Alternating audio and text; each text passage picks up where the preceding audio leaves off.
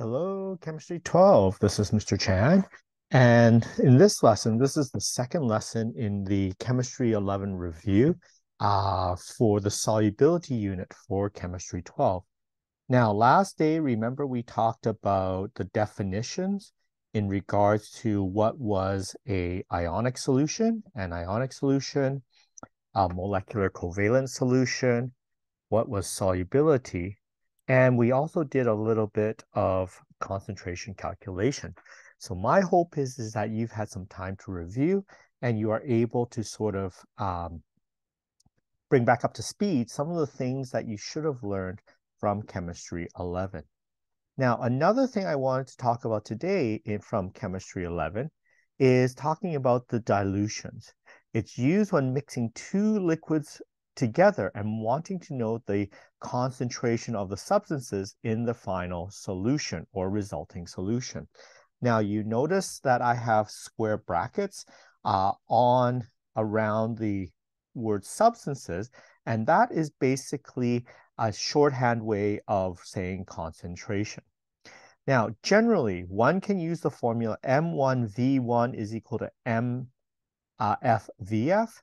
Now, depending on what your teacher did, whoever your teacher was, they might have done something in regards to, C1V1 or C2V2, that sort of stuff.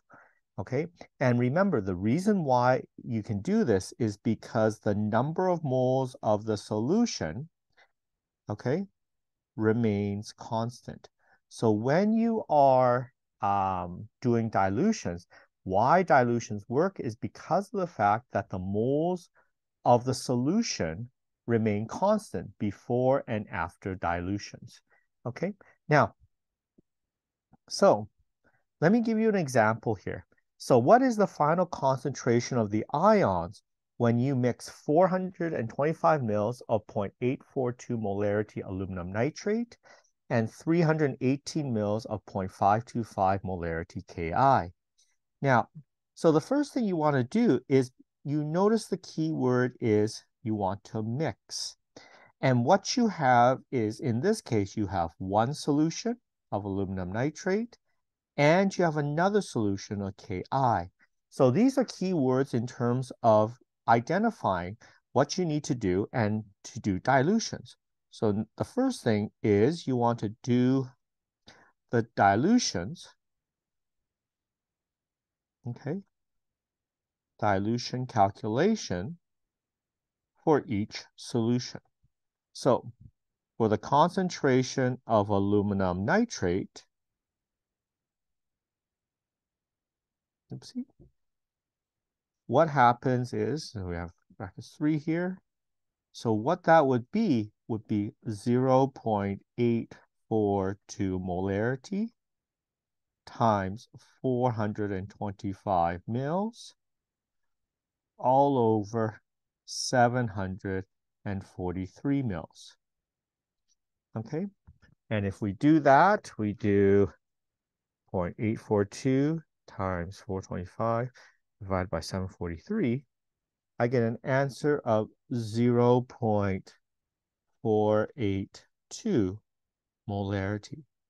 Now, against when you're doing dilutions, what you want to do is make sure that the volumes have the same units.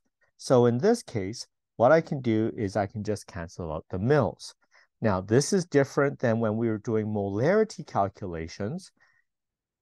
In that particular case, what we had to do was we want to make sure that the units of our volume was in liters. But when we do dilutions, it does not matter whether we change them to liters or keep them in milliliters, so long as the units stay the same. Now, if we do the same thing for Ki, so we do the concentration of Ki, what we have here is we would have 0.525 molarity times 318 mils all over 743 mils. And what I would get in this particular case times 318 divided by 743. So in this case, what would I have is I would have 0.225 molarity. Okay, now that would be the first step. The second step now would be I would do the dissociation equation. So dissociation equation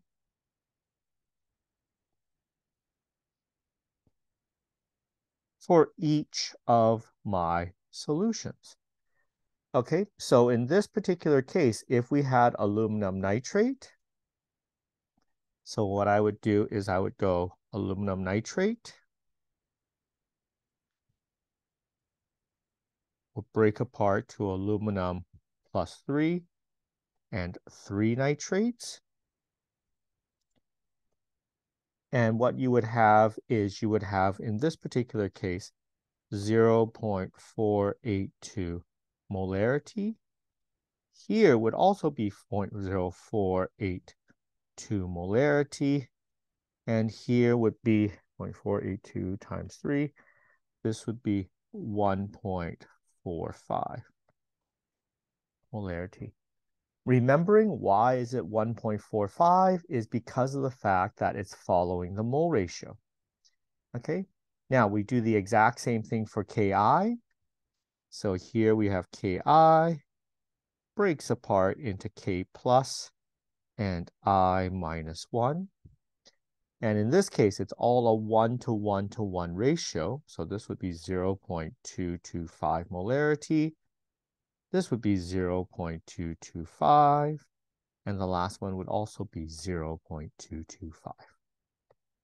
Okay. Now, I am going through this a little bit quickly because of the fact that this should be a review of Chemistry 11. Okay. Now, the other thing is, when we talk about solutions, we need to talk about precipitation, and generally occurs when one mixes two solutions together. Now, recall from Chemistry 11, in this particular case, the products, this is determined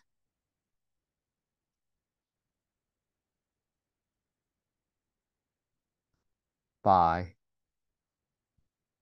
double replacement.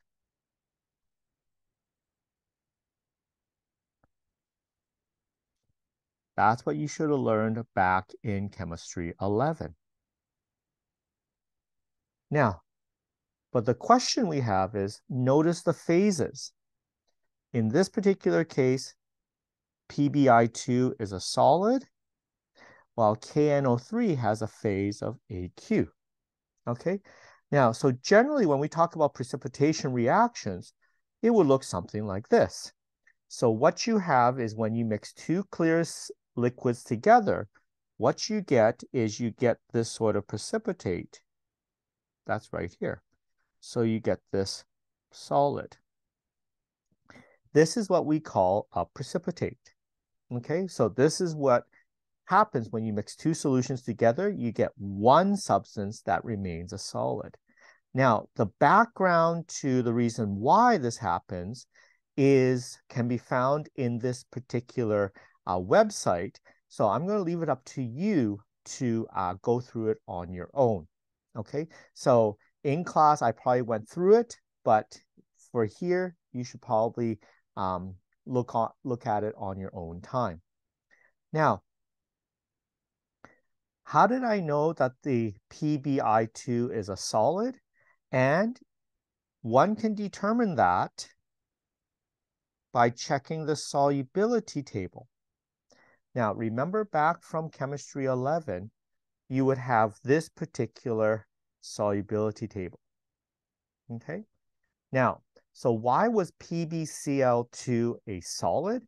Is because, recall from Chem 11, when you take the negative ion, which in this case was chlorine, and if you connected it with lead, what you would notice is that if you looked across, it said it was low solubility. And what does low solubility mean? It means that in this particular case, this combination stays as a solid in solution. So that is why when we take a look at our example, okay, whoopsie, it's up here, okay. This is why PbI2 was a solid. Oops, I used PbI2, I used chlorine, but regardless, if I looked at iodine, same thing, okay? You get a low solubility, which stays as a solid in solution. Now, if I took a look at KNO3, okay, why did I put an AQ in the as a phase? Because notice here, you have nitrate and combines with anything, what you get is you get soluble. So what that means is soluble means that it dissolves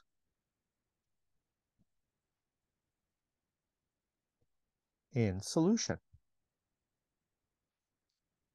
So that's why I gave KNO3 the phase symbol of AQ. Okay. Now, again, this is something that you should have remembered from Chemistry 11. Now, when we do these double replacement reactions, recall from Chemistry 11 that there were 3 different ways to represent the equation: the molecular equation, complete ionic equation, and net ionic equation. Now, yeah, I want to show you your book, your Hebden text. If you take a look on page number 84, okay, if we scroll down, okay, if you take a look on page number 84, okay, what happens is there's section 3.4. It says writing formula, complete and net ionic equations. And I'm going to leave it up to you to go through this particular section about how to write a formula equation, a complete ionic equation, and a net ionic equation. Now, if you take a look on the bottom of page 85, they do highlight something called the spectator ions. So what is the spectator ions? So I'm going to leave that up to you. And if you take a look on page number 86, they talk about the net ionic equations. Okay, so just something for you to be aware of. Again, I'm going through this a little bit quicker because of the fact that this is a review of Chemistry 11. Okay, so going back to this screen. Okay, now one final thing, and then that will be it. In terms of using the solubility table, one can separate ions from solution. So an example would be, how can one separate PO4 minus 3 or phosphate ions and chlorine ions from solution? So if I were to draw this, so let's say we had a solution that is a mix of phosphate, so PO4 minus 3 and chlorine minus 1. Now, what I want to do is I want to separate each of them independently. So how do we solve that? Is we can choose an ion that reacts or forms a solid with one, but not the other in solution. So in this particular case, using the solubility table, I want to find one that will react with phosphate, or a solid with phosphate, but soluble with chlorine, or vice versa. Okay, so what I have here is I have chlorine ions and phosphate ions. Okay, so I have chlorine ions here, and I have phosphate. Now, so what I want to do is I want to choose one that is soluble in one, but not the other. So let's say, for example, I choose, let's say, calcium. Now, why would calcium work? Is because calcium with chloride is soluble, okay? While phosphate with calcium, what that is not soluble, okay? So that is one thing I would like for us to be aware of. So going back to this particular example, what I could do is I could add calcium plus 2. Now, why would calcium plus 2? Because the calcium plus 2 forms a solid with PO4 minus 3. So what happens here is, if we were to do this, I would have Cl minus 1. And then what I would form is I would form a big puddle or a big solid of calcium 3 PO4 brackets 2. So now I have my solid. So what I can do then is I can filter it. I can filter the Ca3PO4 brackets 2.